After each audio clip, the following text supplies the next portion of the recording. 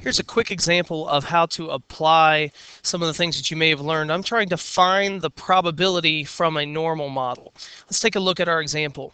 The time, excuse me, the time per workout an athlete uses a stair climber is normally distributed with a mean of 20 minutes and a standard deviation of 5 minutes. An athlete is chosen at random. Find the probability that the athlete uses the stair climber for less than 17 minutes. So what I'm trying to do is find the probability that my random variable x is less than 17. On my normal model, the mean is always in the middle, so 20 minutes is right here, and I'm concerned with 17 minutes. In fact, I want to know what is the probability that it's less than 17 minutes. Well, what I really want to do here is find the area. There's a bell right there. I'll let that go. I want to find the area of this shaded region right here, less than 17 minutes. So what I really want to do is I want to change this 17 minutes into a z-score. There's a way that you could find this area without changing it into a z-score, but it's really easier to just use z-scores because eventually you're going to use this all the time anyway. So 17 is my x.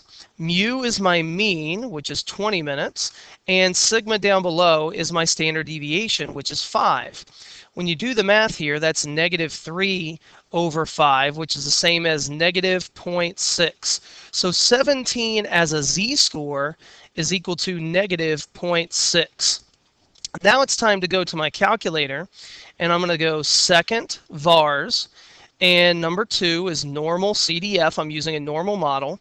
And I want to go from negative 99, which is my left-hand boundary, to my right-hand boundary, which is negative 0.6. When I hit enter, the calculator will give me the probability that I'm looking for. I'll highlight it here, 0.274. So since this is a word problem, I would want to give my answer in a complete sentence. I'm not going to write it down. I'm just going to say it.